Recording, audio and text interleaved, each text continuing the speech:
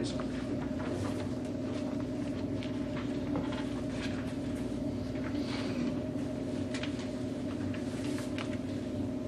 Good morning again.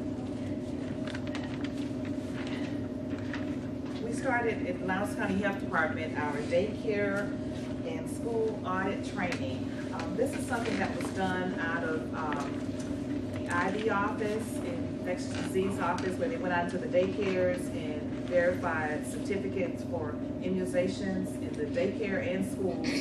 But now that charge has been turned over to Lowndes County Health Department. Each health department is required to go out and do these audits.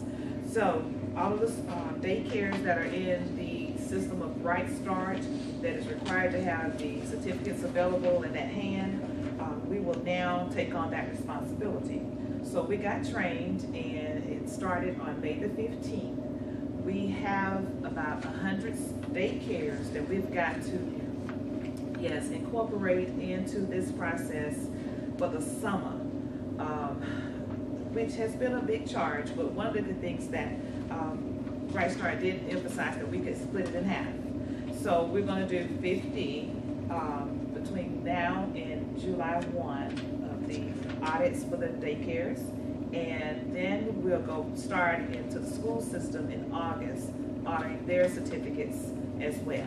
And then now that we're here, we're going to be incorporating the meningococcal and the Tdap, all along with school flu, and continue to run services here in the health department.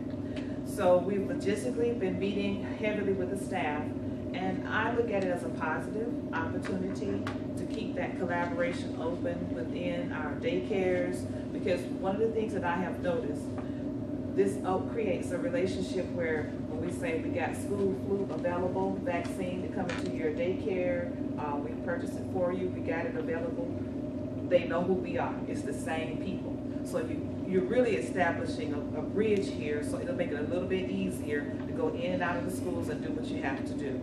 So I'm looking at it and I present it to my staff as an opportunity to create a relationship that is a good, positive relationship. It's a lot of work, but we can do this.